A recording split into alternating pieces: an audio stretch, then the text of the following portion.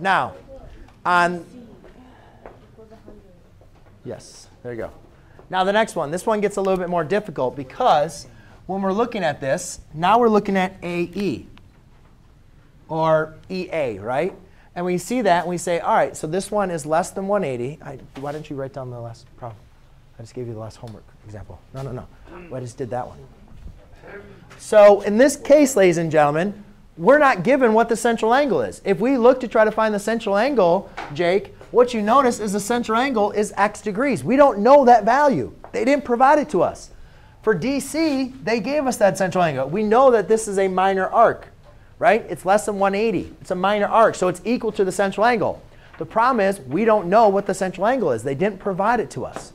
So now we need to think about what mathematical processes can we use to be able to figure this out. Well, hopefully, in the beginning of the year, you guys remember we talked about vertical angles.